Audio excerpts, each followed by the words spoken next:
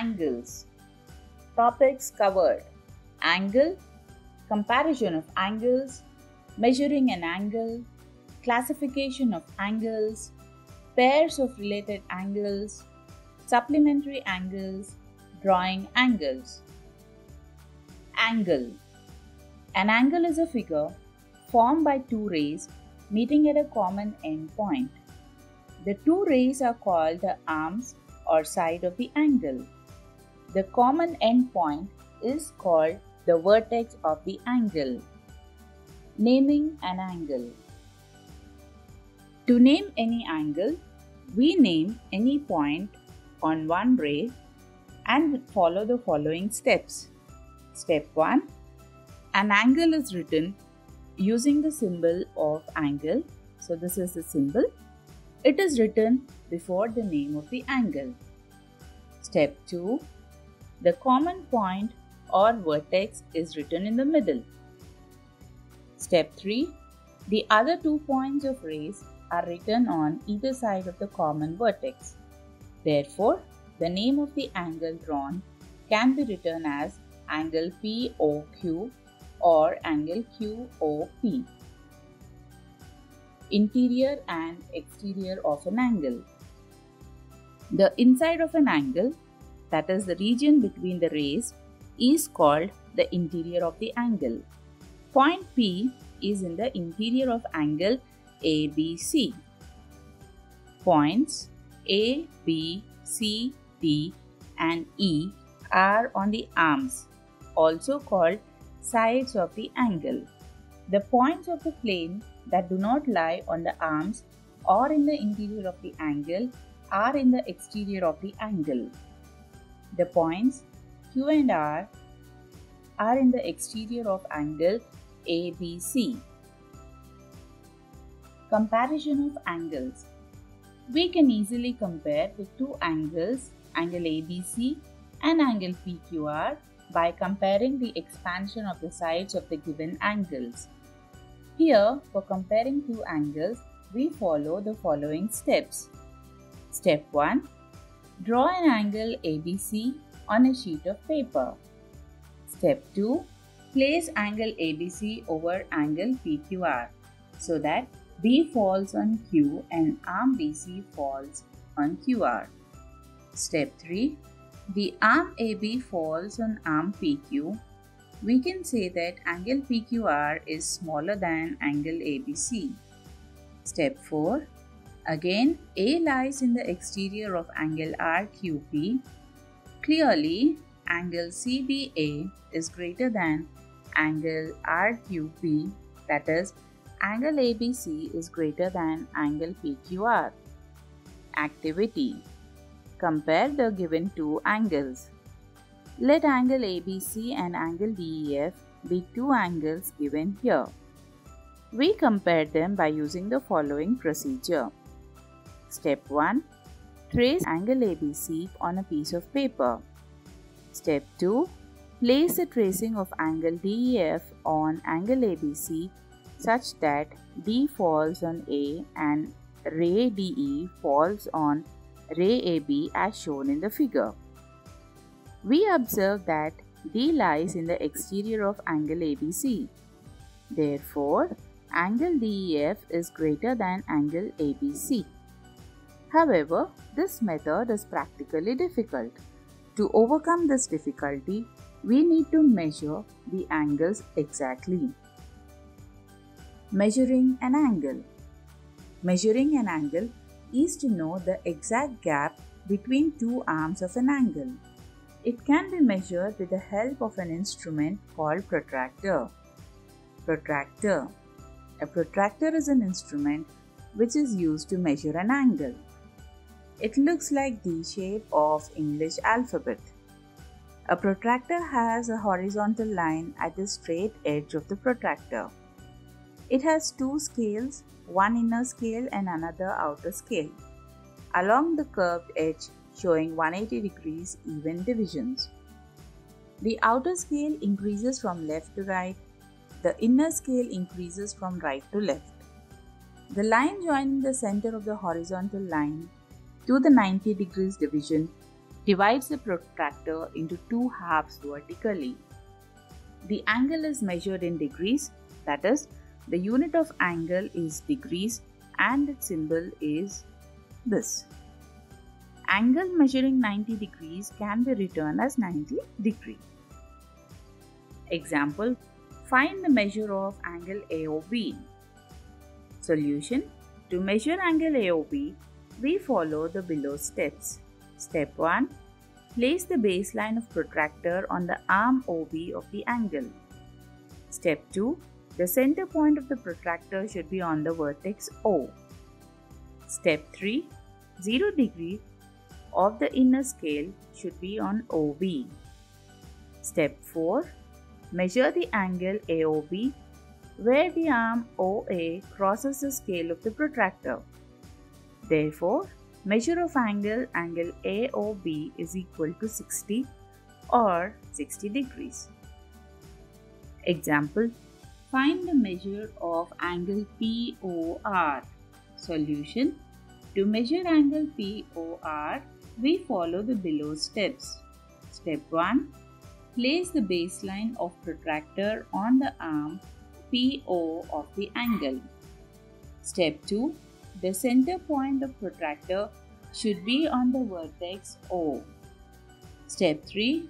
0 degrees of the outer scale should be on PO. Step 4. Measure the angle POR where the arm RO crosses the scale of the protractor. Therefore, the measure of angle POR is equal to 130 or angle POR is equal to 130 degrees. Classification of angles. On the basis of measurement of angles, they can be classified into the following type. Acute angle. An angle whose measure is more than 0 degrees and less than 90 degrees is called an acute angle. In the given figure, angle POQ is equal to 45 degrees, which is less than 90 degrees. Therefore, angle POQ is an acute angle. Right angle. An angle whose measure is 90 degrees is called a right angle. In the given figure, angle AOB is equal to 90 degrees. Therefore, angle AOB is a right angle. Obtuse angle. An angle whose measure is more than 90 degrees and less than 180 degrees is called an obtuse angle. In the given figure, angle LOM is equal to 110 degrees. Clearly, it is more than 90 degrees but less than 180 degrees. Therefore, angle LOM is an obtuse angle. Straight angle. An angle whose measure is 180 degrees is called a straight angle. In the given figure, angle ROS is equal to 180 degrees. Therefore, angle ROS is a straight angle. Reflex angle. An angle whose measure is more than 180 degrees and less than 360 degrees is called a reflex angle. In the given figure, angle MON is equal to 230 degrees. Therefore, angle MON is a reflex angle. Complete angle. An angle of measure 360 degrees is called a complete angle. In the given figure, angle STR is equal to 360 degrees. Therefore, angle STR is a complete angle. Zero angle. An angle of measure 0 degrees is called a zero angle. It is formed when two arms of an angle overlap each other. In the given figure, angle AOB is equal to 0 degrees. Therefore, angle AOB is a zero angle. Pairs of related angles. Complementary angles. Two angles are said to be complementary angles if the sum of their measures is 90 degrees. Complementary angles need not be adjacent. It is only the sum of their measures. For example, an angle of 50 degrees is complementary to another angle of measure 40 degrees. Each angle is said to be the complement of the other. Example, find the complement of an angle of 54 degrees. Solution, complement of 54 degrees is equal to 90 degrees minus 54, which is equal to 36 degrees. Hence, the complement of 54 degrees is 36 degrees.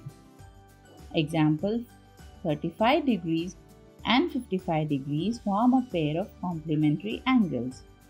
Is this statement true? Give reason. Solution, yes, the statement is true because 35 degrees plus 55 degrees is equal to 90 degrees. And two angles are said to be complementary if the sum of their measures is 90 degrees. Supplementary angles. Two angles are said to be supplementary angles if the sum of their measure is 180 degrees. For example, the two angles measuring 120 degrees and 60 degrees are supplementary to each other. Each angle is said to be the supplement of the other. Example, find the supplement of an angle 62 degrees. Supplement of 62 degrees is equal to 180 degrees minus 62 degrees is equal to 118 degrees.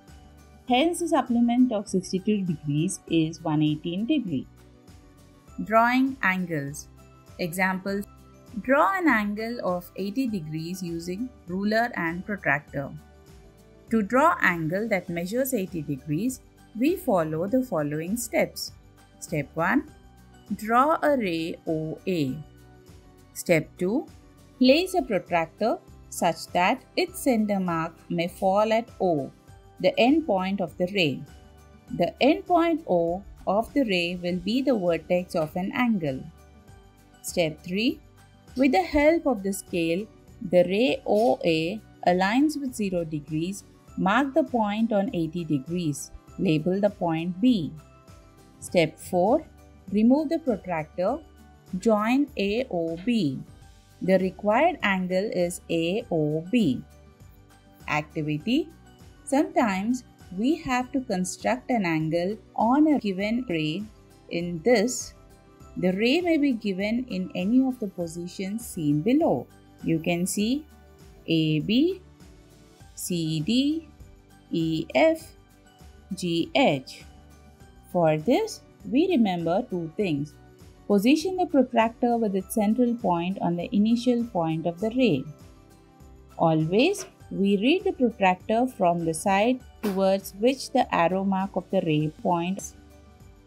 Thus, in the above positions, the protractor shall be placed and the readings taken in the direction as shown. In the first one, from P.